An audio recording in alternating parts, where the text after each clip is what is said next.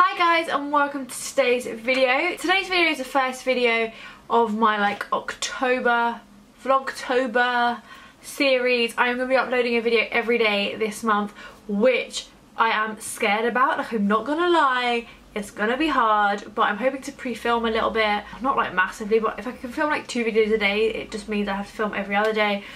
Basically, I have a lot of work to do. But I'm really hoping that you guys will enjoy it. Let me know what videos you'd like to see this month. And since I need loads of ideas, I am likely to do it. I actually didn't film a new in last month. So, because today's the 1st of October, I didn't film one in September. So this is going to be my September one. And then you might get 2 this month, a drugstore and a non-drugstore. Just because I need video ideas. And I quite like filming new ins. They're probably my favourites to film. It's also worth noting that I've just taken 2 painkillers. I am really not feeling well, probably not filming well either. I think I'm getting tonsillitis, something along those lines. I also have oh, anyway, I'm not going to bore you with my not feeling wellness. Just wanted to show you a few things that I have received this month. Hopefully some of them are quite exciting. I'm going to start with fragrance. Some of you guys think I'm grumpy, which really makes me sad. Not grumpy, moany, which makes me so sad. But I'm going to moan a little bit. Don't really love fragrance just because I don't have the most mature, skilled nose. I can't really spot fragrance, I can't really spot notes and stuff like that, so I always find it quite hard to talk about fragrances. But there's just so many fragrances being released at the moment that I thought I would talk about a couple. Angel by Terry Mugler, Eau de Parfum for the Night de Nuit. I think it's basically this, well, I don't know, I think it's not dissimilar to the original Angel. Looks like this. Smells a little bit more intense than the original. Packaging looks like this. It's cute, not the prettiest though. But if you are an Angel fan, I am sure you'll be very excited about that. Then from DKNY, they've released Crystallized perfumes, whatever that means. I haven't read the press release. I don't know if it's just the fragrance, the packaging that's changed, or the fragrance too. Again, to me it smells like the original. And then also the pink one. This one's Fresh Blossom, and then the green one is Be Delicious. Obviously, Be Delicious is so iconic. Viktor & Rolf Bon Bon Couture Intense. I don't have the original to this, so I can't really tell you how they compare. Packaging is cute. I'm quite a fan of Viktor & Rolf packaging actually, generally. I like this. This is one oh, that's really annoying. Now I've got a wet stain. Viktor & Rolf packaging I really love, and that's probably a fragrance I would wear. But probably one that surprised me the most is Lacoste Eau de Lacoste, I think it might be called. Packaging is really cute. It's this mint green colour. I really like it. And I think it smells really fresh and really nice. Oh, really good descriptive words there. Yeah, I just like it. It's fresh. Not too much, basically. Then on to things I kind of feel I can talk about a little bit more, that I'm a little bit more knowledgeable. My eyes work a little bit better than my nose, I would say. I don't know if you've all seen, but Batiste has some new styling sprays. Oh, actually, one that I love and I have to hand is their Hold Me hairspray, which I used today. It is quite heavy hold, so if that's not what you want, then don't go for this. But I personally love this. I don't think it leaves my hair too sticky, and it doesn't leave any white gooiness on it. But this is the Hydrate Me Oil Mist, which is super exciting. Use it on dry hair, so maybe I'll apply a little bit. I could regret this. Smells like beer, but I really like the idea of it, and I'm assuming it's not too expensive. I'm going to keep using this and let you know how I get on. Okay, loads more to talk about. Jo Malone have released a hand cream. I think Jo Malone had hand creams before, but I didn't ever have one. This is Geranium and Walnut. I actually don't love the packaging on this, if I'm completely honest. It looks a little bit dated, which I don't ever find with Jo Malone. I think Jo Malone always looks very chic and grown up, but there's something about this that I think makes it look a little bit dated. Sorry, I'm just trying to get the little nib off. This scent is Geranium and Walnut. Oh, sounds like, oh, I've just smelt so many things. God knows if I can even smell this. Interesting. Don't know if I love it. I am unsure what I think of this scent, but it feels like really hydrating. Oh, that does actually feel very nice, but I'm not sure about the scent. Let's jump into a drugstore brand. Barry M have released a few new things. This is the Flawless Chisel Cheek Contour Cream Kit. Looks like this. It's very on trend, these sort of palettes. Super inexpensive. I think it's probably like £6. That's a guess, by the way. I'll leave a link to it below. I haven't tried any of these. The contour, some of them look quite dark, but it's interesting. If it works, that would be amazing, because some of those contour kits are like, don't even know how much. Then an eyeshadow palette. This is Red Carpet Ready. I'm assuming this is like their Christmassy palette. Nothing special. I'm not really a big fan of the packaging of these as well. Champagne Dreams. Again, if you're on a budget, they are nice. I'm not going to pretend they're not. I just feel like I have nicer palettes, so I typically reach for those over these. I have loads of palettes to talk about. Oh, hold on. Also from Barry M, and these are quite exciting in my opinion, because I haven't found a setting spray that I love from the drugstore. I had a bad experience with a Maybelline one. It was awful. This one is Primer Water. This one is Mist and Fix Dewy Finish. Okay, I'm going to apply this one.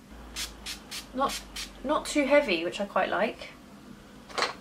I also don't have a mirror, so can't check what that looks like, but I'm looking forward to trying these.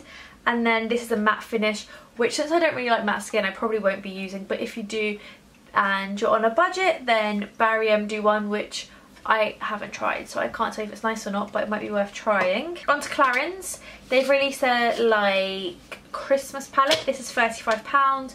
It's out kind of soon. I'll leave the date below. Now, I'm going to be honest and say that I never find the quality of these to be on par with the rest of the Clarins range. I don't ever love these. The shimmer of this year's one looks out of this world, but like in a bad way. It looks very chunky, and the payoff just isn't that amazing. I love Clarins as a brand. It's one of my all-time favourite beauty brands, but I just find this one palette always to be a miss. I don't know why. Don't love the cardboard packaging, but it's out if you're interested. Something that I have been loving, and if you don't have, you can order it because it came out yesterday, but act quickly. It will sell out quickly. I don't know if it has sold out. I don't think it will sell out that quick, but it will definitely sell out. Is the Hourglass Ambient Lighting Surreal Light palette. Looks like this. Let's just take a second to admire this. It's beautiful. It's like marbly, and inside, I hadn't thought of this, but I guess this marble mirrors the marble inside. Inside you have a finishing powder, bronzer, blush, and a strobing powder. Oh, and there's also a brush. This is pretty expensive. I think this is like £69, but you do get 5 products. Oh, I'm quite shiny today. It wasn't what I was planning to do, but ended up powdering and applying highlight. That highlight is incredible.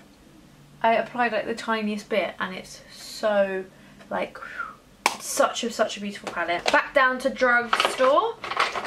MUA apparently have released new lip lacquers, but I feel like I've already got these. Maybe I've already seen them, maybe they are new. I am unsure. These are the Velvet Lip Lacquers. I don't know if I already said that. There's 5 shades that I have, and I believe there is just 5 shades. Or maybe I've misplaced one, but I think there's just 5. This one is Poise, which I really do think I already have, but who knows. One I definitely haven't tried is Hustle. They're super autumnal shades. I'm going to show you in a second. So we've got Poise and Hustle. Then this is Firecracker. After Firecracker we've got Flare, which looks incredible. And then actually, because I just think it's super fun, the one I was most excited about is Splash, which is blue. Splash probably looks like the worst quality one, and I tried it. It wasn't great on the lips. It's a bit wishy-washy, and the other colours aren't too wishy-washy. That's what they look like. Interested to try them like for a prolonged period of time, like a whole day. They remove horribly, like they stain, but I don't think that's a bad sign really. Also new from MUA Luxe is the Glow Beam Highlight Powder. It's like a sharpener. So it's basically like it's got tiny blades, and then you do this and it cuts it. Oh my god, that looks incredible. This is the colour gold. Looking forward to trying that. But also the Radiant Illumination Highlighting Kit. All matte, which is quite interesting. They look quite nice though.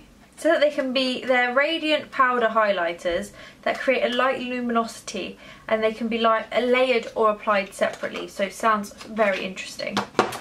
And then last but not least, Ciate. This is £45, I believe. It's the Chloe Morello Beauty Haul box. Chloe Morello, for those of you that don't know, is a YouTuber. I always want to say a YouTuber here on YouTube, which is so annoying, but she's a creator here on YouTube. This is her collab with Ciate. This is what it looks like. I'm going to show you the pouch first. The pouch is super cute. I really like Ciate as a brand, actually. This is the pouch. It's navy with rose gold writing on it. Then there's a mini mascara, which is the Wonderland mascara, which honestly is really, really good. Wonder Wand even mascara, which I love. And then a liquid velvet lipstick. These are pretty good too. The only thing that is limited edition to this collection is the Pretty Fun and Fearless. Although the thing that says created by Chloe Morello is a sticker, which I don't think looks that fancy. It was like it was an afterthought. This palette is stunning. So beautiful. You've got like these burnt browns and like orangey colours, which are really, really popular at the moment. And then you've still got like these purple shades, which I think are always beautiful. Some shimmery shades, some matte shades. I just love it. And the colours are named like, some of the names are Skinny Dip, Unconditional, On Fire, Be Sassy, Flirt, Daydream, Own It, Vacay, that sort of stuff. But I am so excited to try this. It looks very, very good. 15 colours. I mean, it is a little bit expensive, £45, but you get 15 eyeshadows, and for example the MAC eyeshadow palette, which has 15 colours, is way more expensive than that, and I guess you get a mascara, a pouch and a liquid lipstick, but it is pretty expensive. And that's the end of today's video. I really hope you enjoyed it. I enjoyed filming it, and let me know if you'd like to see me try on any of these items. I'm tempted to try this on. It looks incredible. I'm definitely gonna try it, but I mean on video. It looks beautiful.